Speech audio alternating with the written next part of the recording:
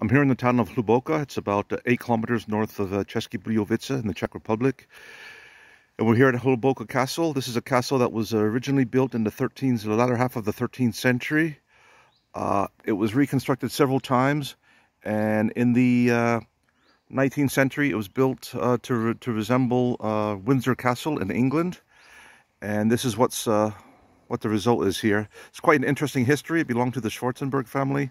The Schwarzenberg were a huge family that started in about the 1600s, and they'd been at this castle since then. And then in 1939, Adolf Schwarzenberg had to immigrate to the United States because the Nazis were coming here. The Nazi regime took the castle over, and the castle fell into their hands until 1945, when it went back to the Czechoslovakian state. Schwarzenberg returned to reclaim the castle, but he was not given it. And in 1948 came communism to Czechoslovakia, and the castle was forfeited and given to the communists. And the castle never went back to the family again, and now it belongs to the Czech Republic state. It's open for visitation, and it has more than 2 acres castle grounds here, beautiful with flowers and plants. You can walk around, and the castle also does some tours inside.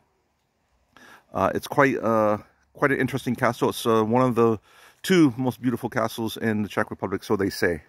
And I'm here on a beautiful day, and it's well worth the visit if you ever get here.